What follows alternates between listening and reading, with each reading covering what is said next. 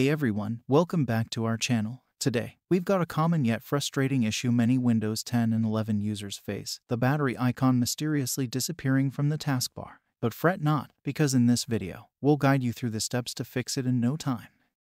Alright, let's jump right into it. Here's how to fix the battery icon not showing on the taskbar in Windows 10 and 11. First things first, right-click on any empty space on your taskbar and select Taskbar Setting.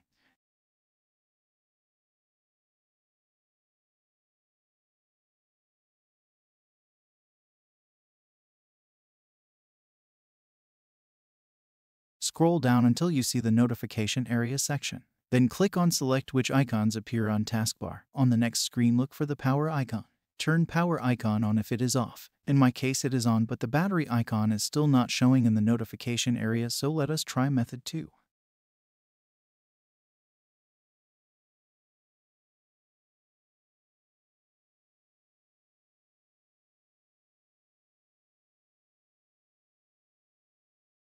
Open the device manager by searching for it in the search bar.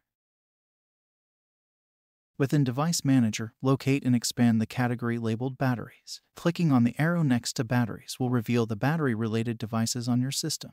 Under the Batteries category, you should typically see two entries, one for your battery and another for the Microsoft ACPI Compliant Control Method battery. Disable and then re-enable the Microsoft ACPI Compliant Control Method battery.